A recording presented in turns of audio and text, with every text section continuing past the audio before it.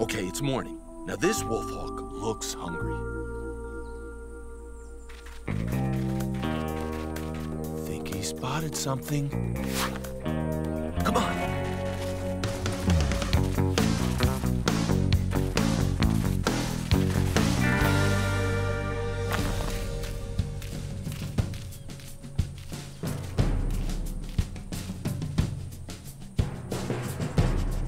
An antelope jackrabbit. You can tell by the hawk's body language he's hunting. It looks to me more like he's hiding behind a cactus than hunting. But see that jackrabbit?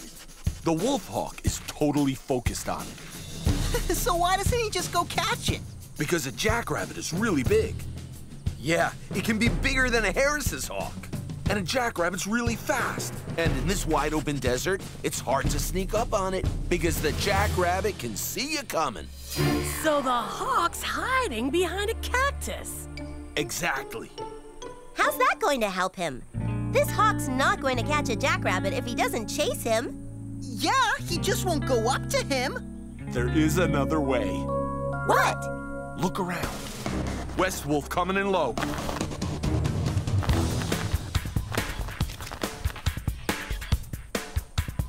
East Harris is coming in hot.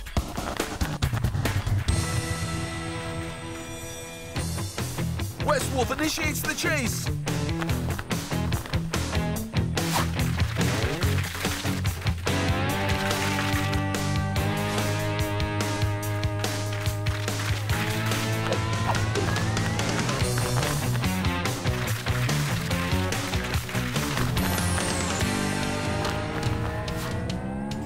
Harris is coming into position and cuts off the jackrabbit.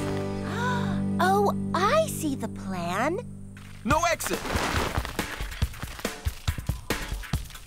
They run like wolves. Oh! Whoa! They're driving the jackrabbit into an ambush. It's true. Hunting in a pack. Just like a wolf. Yes!